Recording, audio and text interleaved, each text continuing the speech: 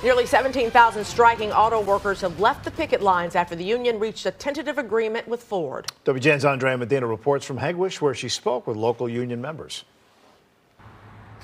Now that the strike is over and a tentative deal is on the table, union members describe it as a huge victory.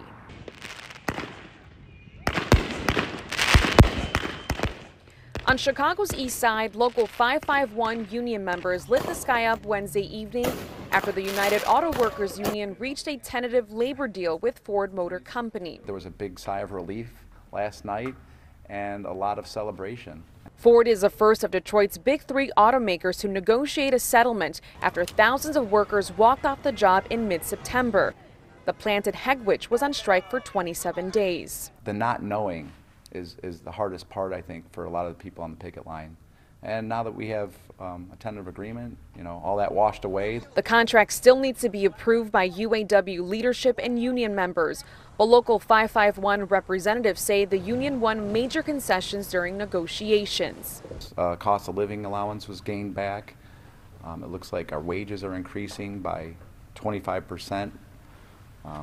You add that with the cost of living allowance, and we're almost at that 40% raise.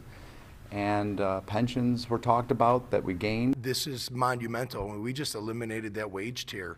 Everybody's getting a good raise. But the vice president of Local 551 says the agreement will be a no-go if it doesn't vow to include electric vehicle plant workers.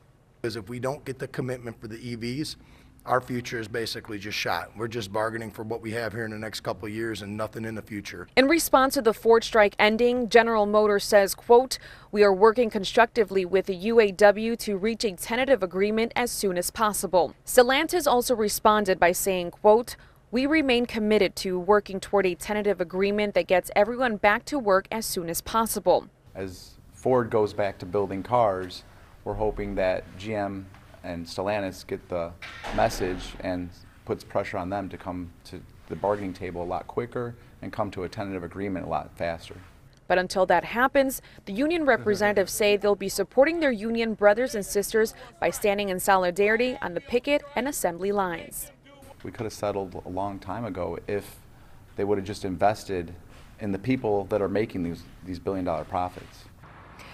Ford plant employees can work while the agreement goes through the ratification process.